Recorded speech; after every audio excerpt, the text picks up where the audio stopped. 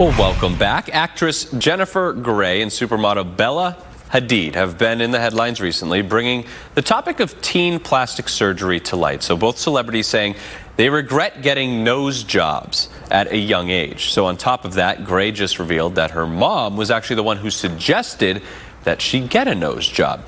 And since May is Mental Health Awareness Month, one of the nation's top rhinoplasty surgeons is joining us this morning to talk about the pressure that teens are now facing to be perfect. So Dr. Deepak Dugar is joining us this morning. Thanks so much for being here, sir.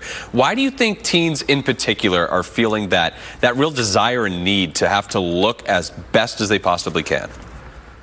I think they're growing up in a time that's even more difficult than anything we ever faced when we were teenagers, because everything's amplified times 1,000 on social media. They're watching their friends, they're watching celebrities, they're watching their peers do things and look certain ways that most of the time aren't even real. We are used to photoshopping. Today, people are video shopping. There's apps that allow you to look skinnier with video editing. So it's just crazy what they're going through and all these things that are going through their brains that they have to always consciously filter. And sometimes they don't have those techniques, and we want to help teach them those. Oh, for sure. And I think it's interesting because, like you're saying, they're seeing it every day on TikTok, Instagram, whatever it is. And they might start almost believing that what they see, even though it's fake, they might not even realize it and just think that is the standard, right? Right. So it's creating this false sense of beauty standards because everyone has to remember Instagram, TikTok, this is everyone's greatest hits. No, most influencers are not posting their bad photos, they're posting their best ones. And the best ones are then being filtered and edited and posted again and retouched. And that can literally create a mental health pandemic. And what we want to do is give more awareness to these trends and let the youth know that it's okay to be yourself and appreciate yourself rather than always trying to compare yourself to another part that someone else is showing that may not even be real. Yeah, and that's obviously, about just like, feeling safe in your own skin and feeling confident about yourself. And I know you have some tips really on how to do that as well.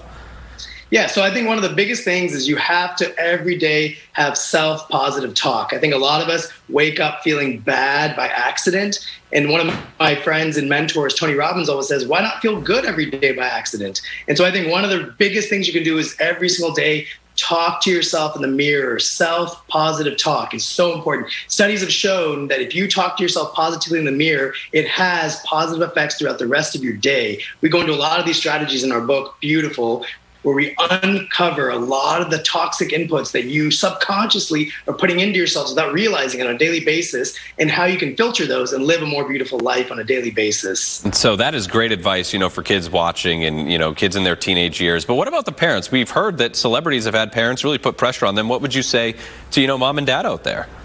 Yeah, so I always tell every parent whenever they come in for a consultation with their kids, the first thing is this has to be something that the kid wants to do. If they want to get plastic surgery, let them have the consultation properly. Don't put upon your children your own insecurities. Sometimes a mom or a dad were bullied when they were kids about having small breasts or about having a small nose or a big nose, and they put that insecurity because they don't want their kids to face the same trauma they did. But they have to remember, their kids are different people. They may have different experiences in their lives, and they may have different purposes, and they may not have the same insecurities just because you did. So don't put your insecurities on your children. Let them develop into who they're going to be, whether or not they need that insecurity.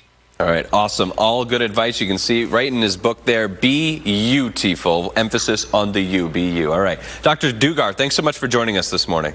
Thanks for having me.